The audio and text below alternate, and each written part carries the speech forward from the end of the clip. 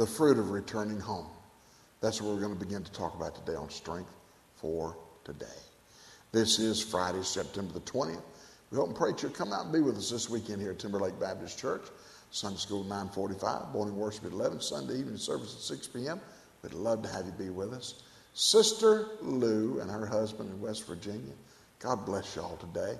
Thank you so much for your faithfulness to tune into Strength for Today.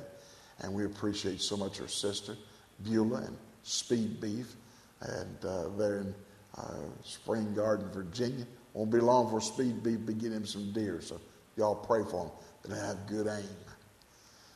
The fruit of returning home. Luke chapter 15, verse 11 is where we're going to start today. We won't get far, but we'll talk just a minute about willful selfishness. Verses 11 and 12 of Luke chapter 15 say, "And he said, a certain man had 2 sons. And the younger of them said unto his father, Father, give me the portion of good that falleth unto me, and he divided his living unto them his living." What a sad state of affairs. Here's a man not even dead yet, and the boy says, I want my half, I'm out of here. He was willfully selfish. He thought his daddy owed him something. His daddy didn't owe him a thing. But he did. He gave him his portion, sent him on his way.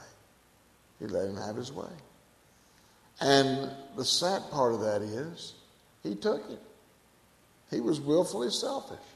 He took the money and run. He loved the substance of the Father more than his relationship with his Father. I'm afraid sometimes that's where a lot of Christians are.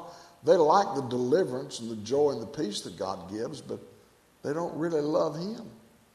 They don't want to participate in his sacrifice and being patient and trusting and obeying him. There's more to that relationship than just being saved.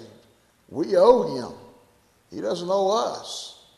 And we need to be repentive day by day, and we need to be look for forgiveness day after day. Ecclesiastes 9:3 says, "This is an evil among all the things that are done under the sun, that there is one event unto all. Yea, also the heart of the sons of men is full of evil, and madness in their heart, while they live. And after that they go to the dead." What we got to understand is we can live a whole life of pleasure seeking, but when our life is over and we die, there's nothing left. There's absolutely nothing remaining. I told a young man in our church this Sunday morning, we were talking after the service about the end of times. And I quoted this statement to him, and I quote it to our people all the time. Only one life will soon be past, and only what's done for Christ is going to last. And that's it. And folks, if we don't serve God in this short thing called life, we've not made a good investment. We've been selfish. We don't need to be selfish anymore. We need to serve.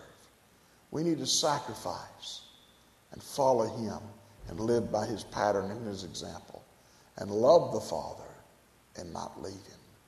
I hope that'll be your strength for today and your hope for